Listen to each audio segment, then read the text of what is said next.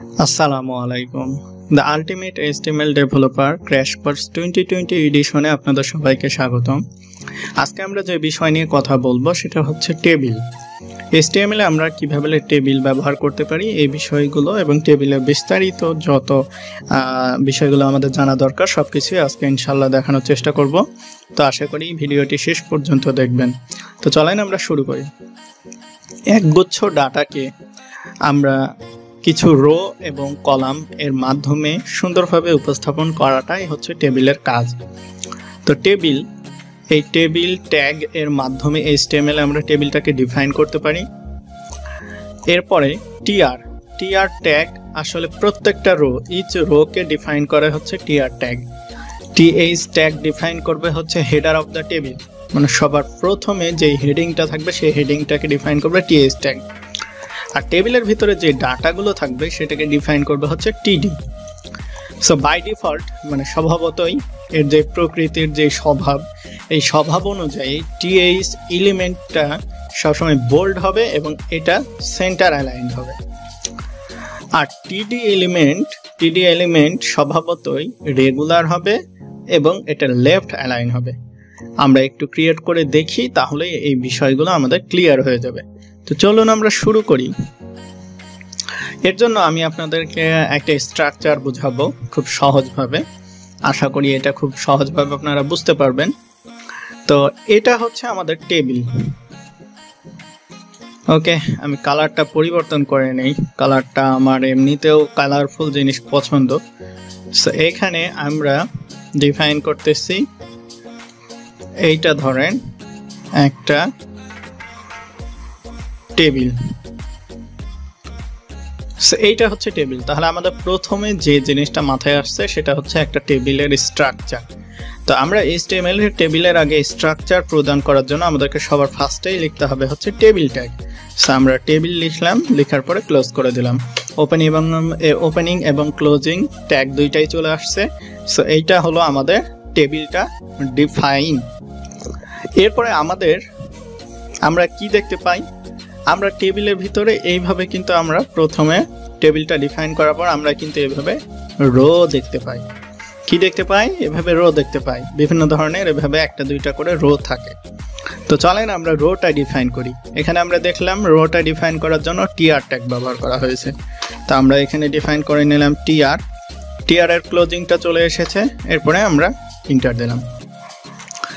এরপরে আমরা দেখি টেবিল রোটা চলে আসছে। এরপরে আমাদেরকে কি করতে হবে? এরপরে আমরা যদি খেয়াল করি তাহলে আমরা জানি যে এই রকম আমাদের কি থাকে, কলাম থাকে। এরকম কলাম থাকে এবং প্রতিটা কলামের এই প্রথমে কি হেডলাইন থাকে না? ধরেন এইটা হচ্ছে আইডি। প্রথম হেডলাইনটাতে আমরা প্রথম যে কলাম সেই কলামে রাখবো হচ্ছে আইডি এর ভ্যালু, এখানে আইডি এর ডাটা রাখবো। তারপরে ধরেন আমরা রাখছি হচ্ছে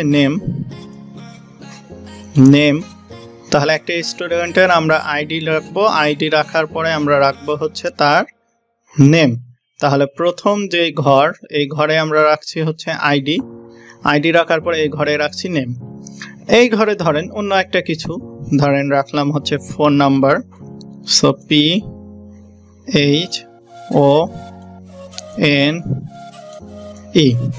ফোন। তাহলে আমরা কি করলাম, আমরা প্রথম ঘরে রাখবো হচ্ছে আইডি, দ্বিতীয় ঘরে রাখবো নেম, তারপরে রাখবো ফোন। তাহলে এই যে উপরে আমরা ডিফাইন করে নিলাম, তাহলে এই ঘরে এই কলাম বরাবর যতগুলো ডাটা থাকবে সবগুলোই কি আইডি। এই ঘরে এই কলাম বরাবর যতগুলো ডাটা থাকবে সবগুলোই কি নেম হবে।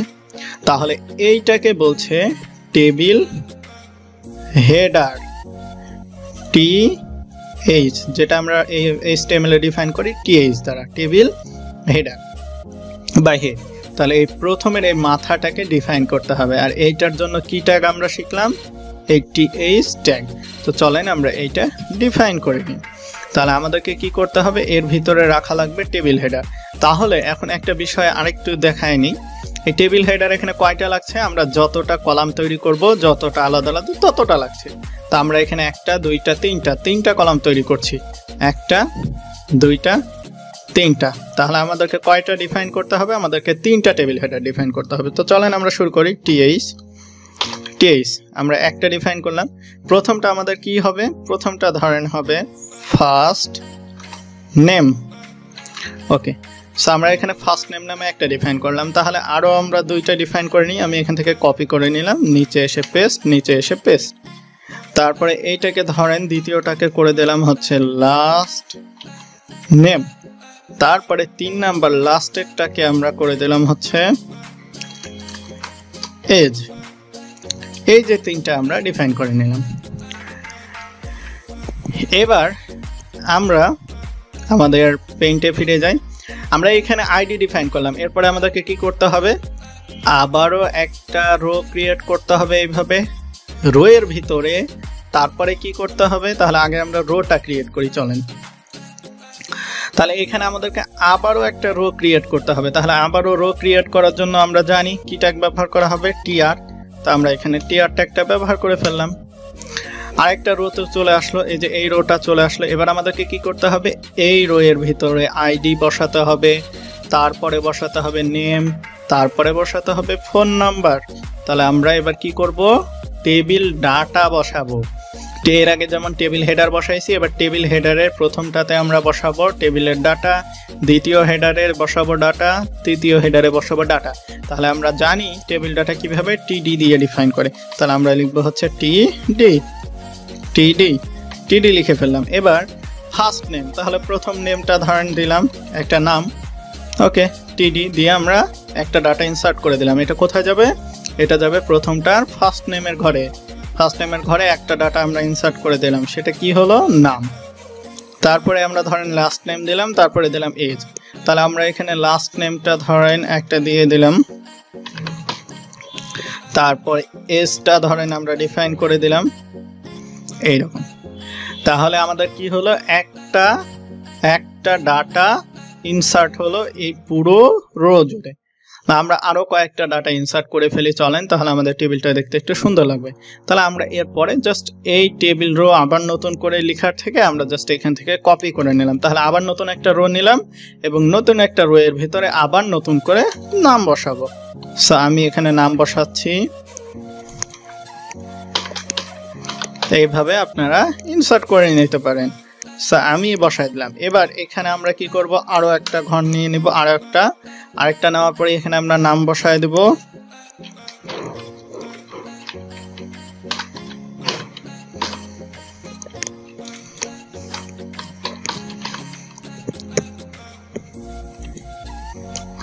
ওকে, এরপরে আমরা নাম বসানোর পরে আমরা কন্ট্রোল এস দেব। আমাদের টেবিলটা তৈরি হয়ে গেছে। এবার জাস্ট আমরা এটাকে ওপেন উইথ লাইভ সার্ভার দিব এবং দেখব যে আমাদের টেবিলটা দেখতে কেমন লাগছে। এই যে দেখতে পাচ্ছেন আমাদের কত সুন্দর একটা টেবিল চলে আসছে। তাহলে আমাদের এই টেবিলটা এইটা বাই ডিফল্ট আসছে, বাই ডিফল্ট এটা এই রকম দেখাচ্ছে। তাহলে এই টেবিলটাকে আমরা অনেক ছোট মনে হচ্ছে এই যে এতটুকু হচ্ছে একটা টেবিল, এতটুকু একটা টেবিল দেখাচ্ছে, কিন্তু এতগুলো জায়গায় স্পেস পড়ে আছে। তো এই স্পেসটা হচ্ছে টেবিলের উইথ, টেবিলের উইথ। তো এটা ডিফল্ট অবস্থায় আছে। আমরা এই টেবিলের উইথটাকেও কিন্তু বাড়ানো কমানো করতে পারি। তো চলেন আমরা শুরু করি। তাহলে টেবিল হচ্ছে একটা এলিমেন্ট, টেবিলের যেহেতু আমরা এডিশনাল ইনফরমেশন টেবিলের উইথটাকে বাড়াচ্ছি কমাচ্ছি, তাহলে এটা কার মধ্যে ছিল, হ্যাঁ আমাদের মনে পড়েছে, আমাদের ছিল স্টাইল অ্যাট্রিবিউটের মধ্যে। তাহলে আমরা লিখবো হচ্ছে স্টাইল। স্টাইল লেখার সাথে সাথে এখানে দেখতে পাচ্ছেন আপনাদের উইথ অপশনটা আমরা পাবো। আমি লিখি WIDTH, এই যে এখানে উইথ অপশনটা চলে আসছে। এরপরে আমি যদি এখানে উইথটাকে নিয়ে এসে ইন্টার দিই তাহলে উইথ হলো। এবার উইথটা আমি আগে আপনাদেরকে 100% করে দেখাই আসলে দেখতে কেমন লাগছে। তো চলেন 100% দিয়ে দিলাম। এবার কন্ট্রোল এস দিব। এরপরে আমি যদি আমার ব্রাউজারটাকে ওপেন করি, এই যে দেখতে পাচ্ছেন এটা হচ্ছে 100% উইথ। তার মানে এত দূর হচ্ছে ফার্স্ট নেমের জন্য, এত দূর ফার্স্ট নেম। এবার একটা কথা, কেন টেবিল হেডারটা সেন্টারে দেখাচ্ছে, কারণ আমরা বলেছি বাই ডিফল্ট টেবিল হেডারটা কোথায় দেখাবে, এই যে বোল্ড হিসেবে দেখাবে এবং সেটা সেন্টারে দেখাবে। আর টেবিলের ডাটাটা কোথায় দেখাবে, এটা রেগুলার দেখাবে এবং লেফট অ্যালাইন দেখাবে। এই জন্যই আমাদের ব্রাউজারে এইটাকে এভাবে দেখাচ্ছে, এটা লেফট অ্যালাইন আর এটা হচ্ছে সেন্টার অ্যালাইন। তাহলে এইভাবে দেখতে তো ভালো লাগছে না, আমাদের টোটাল সবকিছুই হয় সেন্টার হবে, না হলে সবকিছুই লেফট অ্যালাইন হবে। ওকে, আর তার আগে একটা কথা, এখানে 100% উইথ দেওয়ার পরেও আমাদের দেখতে একটু খারাপ লাগছে, কেননা আমাদের মাত্র 3টা কলাম। তো চলেন আমরা উইথটাকে একটু কমায় দিই। তো এখানে আমরা উইথটাকে ধরেন 70% করে দিলাম। 70% করার পরে আমরা একটু দেখি কেমন লাগছে। এই যে এখন মোটামুটি একটু মানে মনে করা যায় একটু ভালো লাগছে আগের থেকে। অথবা আমরা এখানে 60%ও করে দিতে পারি যদি আমাদের ভালো না লাগে। তো এটা আপনাদের নিজস্ব বিষয়। এই যে এইরকম হচ্ছে। এবার আমরা হয় সেন্টার অ্যালাইন করব, না হলে মিডল অ্যালাইন করব, না হলে লেফট অ্যালাইন করব। তা আমরা এইটাও করতে পারি। এটা আমরা কোথায় পাবো? স্টাইলের ভিতরেই পাবো। সো এইটা আমরা টেবিলের স্টাইল আমরা করতে পারি কিভাবে? আমরা জাস্ট করব হচ্ছে অ্যালাইন। সো এখানে আমরা দেখতে পাচ্ছি অ্যালাইন। তো এখানে আমরা অ্যালাইনটা কিভাবে করতে পারি? অ্যালাইনটা করতে পারি হচ্ছে অ্যালাইন আইটেমস। অ্যালাইন আইটেমস আমরা লিখলাম, লিখার পরে লিখে দিলাম হচ্ছে সেন্টার। তাহলে কি হয় আমরা চলেন একটু দেখে আসি। অ্যালাইন আইটেমস মানে হচ্ছে এর ভিতরে, টেবিলের ভিতরে যে আইটেমগুলো আছে সেগুলোকে সে অ্যালাইন করবে। সো অ্যালাইন আইটেমস সেন্টার করে দিলাম। সেন্টার করে দেওয়ার পর আমরা এখানে কন্ট্রোল এস দিই, অ্যালাইন আইটেমস সেন্টার করে দিলাম। সেন্টার করে দেওয়ার পর সেরকম কি কোনো পরিবর্তন হয়েছে? না, কোনো পরিবর্তন হয়নি। এবার আর একটা জিনিস করে আসি চলেন। আমরা যদি এই অ্যাট্রিবিউটের ভিতরে কিন্তু অ্যালাইন আইটেম করেছি, এর ভিতরে স্টাইল করেছি, আমরা বাইরে এসে যদি দেই অ্যালাইন, তাহলে এটা কি হবে? এইটা টেবিলটাকে অ্যালাইন করবে, টেবিলটাকে অ্যালাইন করবে। এবং টেবিলটাকে অ্যালাইন করে আমি যদি সেন্টার দিই তাহলে কি করবে? এই যে এখানে আমরা দেখতে পাচ্ছি এখন টেবিলটাই সেন্টার অ্যালাইন হয়ে গেছে। ওকে, সো ওকে, তো আমরা দেখতে পাচ্ছি অ্যালাইন সেন্টার করার ফলে এইখানে এইরকম হচ্ছে আমাদের অ্যালাইনটা, টেবিলটা অ্যালাইন কোথায় হয়েছে? সেন্টারে হয়েছে। এবার আমরা যেটা করব, আমরা এখানে যদি অ্যালাইন আইটেমস করেছি, আইটেমগুলোকে সেন্টারে করেছি, ঠিক আছে, ভালো কথা। কিন্তু আমাদের টেবিলের ভিতরে এই যে এই জায়গায় আমরা ব্রাউজারে যদি দেখি, এগুলো কিন্তু টেক্সট বা টেবিল ডাটা, টেবিল ডাটাগুলো হচ্ছে টেক্সট। সেই টেক্সটগুলোকে অ্যালাইন করতে হবে। সো টেক্সটগুলোকে অ্যালাইন করার জন্য আমরা অ্যালাইন আইটেমস না করে আমরা জাস্ট এখানে করব হচ্ছে টেক্সট অ্যালাইন। সো আমরা যদি এখানে লিখি টেক্সট অ্যালাইন, তারপরে যদি এটাকে সেন্টার করি, এবার দেখি আমাদের কি পরিবর্তন হচ্ছে। বাহ, সুন্দর। এবার আমরা দেখতে পাচ্ছি সবগুলো কি হয়েছে?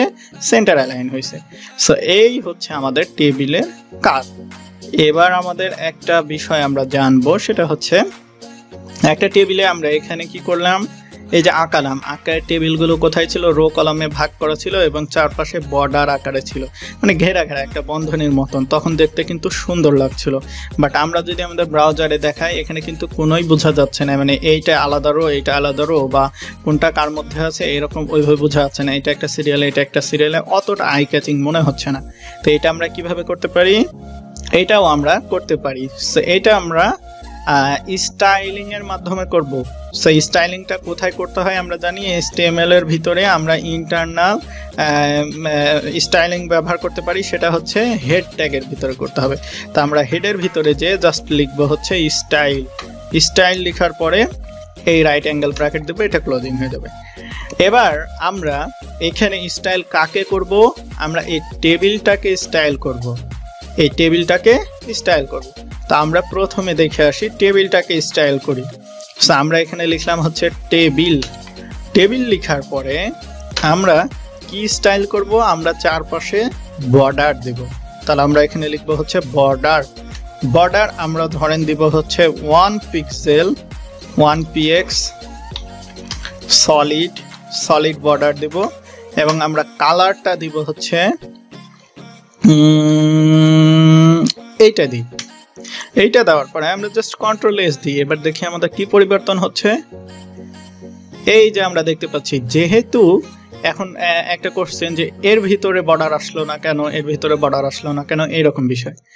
একটু যদি কোডে ভালো করে খেয়াল করেন আমরা কি কাজটা করেছি, আমরা কিন্তু শুধুমাত্র টেবিলটাকে কি করেছি, আমরা বর্ডার দিয়েছি। এর আগে আমরা বলেছিলাম এটা হচ্ছে টেবিল, এটা হচ্ছে টেবিল রো, এটা হচ্ছে টেবিল হেড, তিনটা কিন্তু আলাদা আলাদা। আমরা টেবিল নিচ্ছি এই চারকোনা বক্স, টেবিল মানে হচ্ছে বক্স শেপটা, এখানে টেবিলটা হচ্ছে এই বক্স শেপ। তারপরে আমরা কি করছি, এর ভিতরে টেবিল হেড নিচ্ছি, এইটাকে এইটা পুরো এই যে রো এই ডিফাইন করছে টেবিল হেড, এই টেবিল রো এর ভিতরে আবার টেবিল ডাটা নিচ্ছি এইটা, সেগুলো কিন্তু আলাদা আলাদাভাবে আমাদেরকে এখানে বলে দিতে হবে। তা আমরা শুধু টেবিলকে নিব না, আমরা টেবিলের সাথে নিব হচ্ছে টেবিল হেডকে নিব, আরেকটা নিব হচ্ছে টেবিল ডাটাকে নিব। এবার চলেন আমরা দেখে আসি। ওয়াও, এই যে কি সুন্দর, এখন আমরা দেখতে পাচ্ছি টেবিল হেডের ভিতরেও বর্ডার এসেছে এবং টেবিল ডাটার ভিতরেও বর্ডার এসেছে। কিন্তু আমাদের একটা প্রবলেম হলো, আমাদের এই বর্ডারগুলো কিন্তু ডাবল হয়ে গেছে। এখানে আমরা দেখতে পাচ্ছি বর্ডারগুলো ডাবল হয়ে গেছে। তো এইটা আসলে সমাধান কি বর্ডারগুলো ডাবল থেকে দূর করার? তো এখানে আমরা মেবি একটা প্রপার্টি কল করতে পারি, সেটা হচ্ছে কোলাপস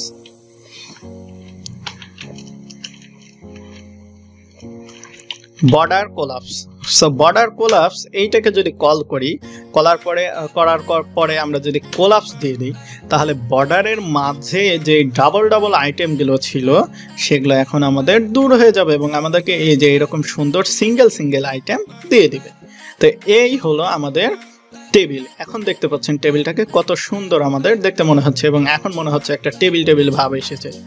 তো আর একটু কাজ করা যায়, আর একটু স্টাইলিং করা যায়, সেটা হচ্ছে এই টেবিলের রোয়ের ভিতরগুলো লেখাগুলো মনে হচ্ছে একবারে লেগে আছে, এর মাঝে মনে হচ্ছে যে কোনো মানে ফাঁকাগুলো খুব কম আছে। তো এইটা আমরা কিভাবে করতে পারি? তো এইটা আমরা করতে পারি, এর আগে আমরা জানি যে প্যাডিং ব্যবহার করা হয় শুধুমাত্র ভিতরের জায়গাগুলোকে, মানে ভিতরের স্পেসটা ক্রিয়েট করার জন্য, আর মার্জিং হচ্ছে বাইরে থেকে চাপিয়ে ভিতরের দিকে দেওয়ার জন্য। সো আমরা এখানে প্রতিটা জায়গাতে আমরা 10 পিক্সেল করে প্যাডিং দিতে পারি। এই 10 পিক্সেল প্যাডিং চারিপাশে হবে। So left, right, top, bottom চারপাশে হবে। এবার আমরা একটু দেখে আসি। এই যে দেখতে পাচ্ছেন এখন কিন্তু আমাদের টেবিলটাকে দেখতে যথেষ্ট সুন্দর লাগছে। তো এইভাবে আমরা HTML এর ভিতরে একটা টেবিল ডিফাইন করতে পারছি, টেবিলটার ভিতরে ডাটাটাকে ইনসার্ট করতে পারছি, টেবিলে বর্ডার দিতে পারছি, টেবিলের ভিতরে লেখাগুলোকে সেন্টার, লেফট, মিডিল অ্যালাইন করতে পারছি এবং বর্ডারগুলোর কোলাপসকে দূর করতে পারছি এবং টেবিলকে আমরা খুব সুন্দরভাবে আই ক্যাচিং করতে পারছি। তো আজকের এই টিউটোরিয়ালে এতটুকুই দেখাতে চাচ্ছিলাম। তো টেবিলের সমস্ত কার্যক্রম আজকে দেখালাম। আশা করি এই টিউটোরিয়ালটা আপনাদের ভালো লেগে থাকলে অবশ্যই লাইক, কমেন্ট, শেয়ার করতে ভুলবেন না এবং পরবর্তী আবার নতুন টিউটোরিয়ালে আপনাদের সাথে দেখা হবে। আসসালামু আলাইকুম।